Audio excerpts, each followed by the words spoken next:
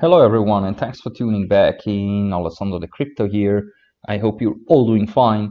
In this video, we're gonna have to analyze the Bitcoin price again because yesterday we had this dump down again towards the main support that we had since a couple of days and weeks already, right at $19,500. We're gonna have to look what are my expectations for this weekend and also for the upcoming week. So if you want to trade this volatility, make it over on Bybit. This is the #1 trading exchange, and if you are signing up with my link that you find in the video description, you can get $4,400 in trading bonus and 0 fees on spot trading. So definitely sign up to Bybit. This is the #1 trading exchange. And now, my friends, let's dive here straight into the 4-hour time frame for Bitcoin, because yesterday we had this 4-hour close below the 200 moving average again, and I told you that up here it's very likely that we're coming down to retest the 200 moving average in the 4-hour time frame, and if it's going to fail to hold as a support, it's very likely that we are coming back down again to where we were trading for the last couple of days and weeks. So Bitcoin is still going sideways, and I'm expecting this weekend to have maybe a little bounce to retest the 200 moving average, and probably by next week to come back down again and maybe even trade again below $19,500. So the reason why I believe that we could see a bounce maybe today or tomorrow is because of the lower time frames. We are in oversold condition, but with positive money flow. So I'm expecting here a nice bounce to potentially test again the 50 level in the RSI over the weekend and test the 200 moving average at $19,800. But I'm pretty confident that we will not see here follow through to the upside. And the first reason is because of the daily time frame, which had a daily close yesterday below the median line of the Kelton channels, and it looks like that today we're just coming up to retest the median line at $19,700, or at least in the next coming hours. And the other reason is because of the sell signal that we just had in the daily time frame, together with negative money flow and the RSI dropping below the 50 level. So the daily time frame is suggesting that we are going to see here follow through to the downside to potentially retest the region down here at around $18,800 to potentially even down here at $18,200, where we have the bottom line of the Kelton channels. And the other reason why we could see follow through to the downside in the next coming week is also because of the US dollar index. Here, as you can see, we have exactly the opposite. We had again daily closes back above the median line of the Kelton channels. So here it's very likely that over time we're coming up again to retest the resistance at around $114, and then we're going to see if we're going to create a lower high compared to this one over here, or if we're able to push higher and higher and continue the bull run of the US dollar index.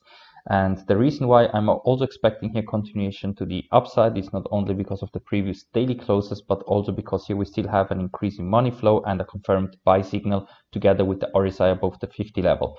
So the US dollar index remains now in this uptrend, and vice versa in the Bitcoin price, we're going to remain in this downtrend for the next coming days. So that's why it's very likely that we are going to stay in this trading range here. Let's say between $18,400 and $20,500 for the next coming days. At least this is my expectation. And if we have a look into the weekly time frame, here you can see that in theory we are still in oversold condition, and the RSI is still below this resistance here. So we still don't see here a breakout to the upside in the RSI. As long as we are still in this falling wedge, there is still a high chance that we could get rejected here and come back down. But sooner or later, I'm expecting here a breakout to the upside, and that of course will signal the next rally, in my opinion, even up towards $30,000. So towards this resistance trend line of this falling broadening wedge that we are forming, and also where we have the top of the Kelton channels in the weekly time frame. And vice versa, the US dollar index is still in very overbought condition, together with several drives of bearish divergences. So here I'm expecting sooner or later to have a potential local top and come back down to test important support levels. But therefore we need a break of structure. So we need a daily close below the support here at $108, right at the support trend line and at the bottom of the Kelton channels, which so far never got broken during this whole uptrend. So as long as the US dollar index is in this huge uptrend here, I'm expecting the crypto and stock market to correct more, or at least go sideways until we're gonna see a big trend reversal, which in my opinion right now we're not seeing it. We had here the chance to see a big trend reversal, but it failed. So that's why I think that most likely here we're gonna go sideways or lower for the next coming days and weeks. and until we're not breaking important resistance levels here in the Bitcoin price, and of course also over on Nasdaq, because also here we dumped quite heavily yesterday, not below the bottom of the Keltner channels, but at least we are coming back down to the lows here at around $11,000. And also the weekly time frame had a bearish close below the 200 weekly moving average, and we ended up in a huge week to the upside in the weekly time frame. But here also we are very oversold, so potential rally is in the cards, but expect continuation to the downside in the next coming days. Probably in the next 1 or 2 weeks, we most likely are going sideways or lower before we're gonna see a big trend reversal, which in my opinion is still upcoming. The question is only when it will start. And the same thing goes also for Ethereum.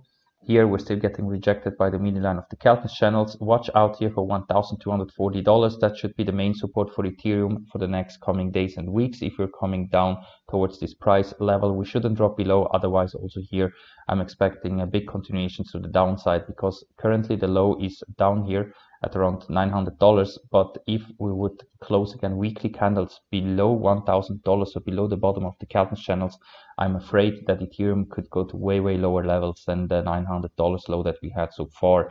And here the support trend line is currently at $450, so extremely bearish here for Ethereum. I don't expect that, but just that you have that in your radar, because this is the price target if we would lose important support levels like the $1,000 area.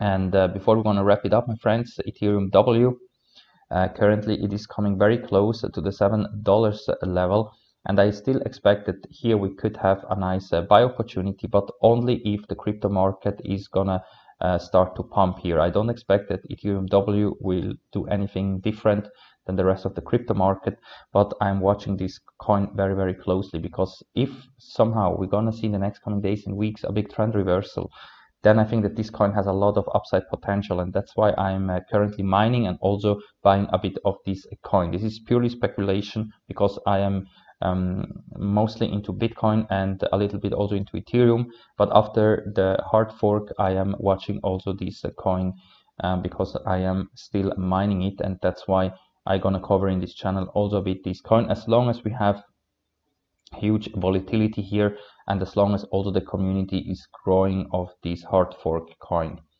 Alright, my friends, with that said, I'm gonna wrap it up for now. If you like the content, make sure to hit that like button, subscribe to the channel. I do daily TA videos. Watch all the Bybit tutorials that I did about all its features, because here you can not only trade, here you can also directly buy, and of course also get some passive income thanks to the Bybit Earn feature. So definitely check them out. And feel free to subscribe also to the other social media platforms that I have. You find them all in the video description, also to our partner YouTube channels. They're all linked in the video description. So thank you very much for watching, my friends, and we're gonna see us all in the next one. Bye.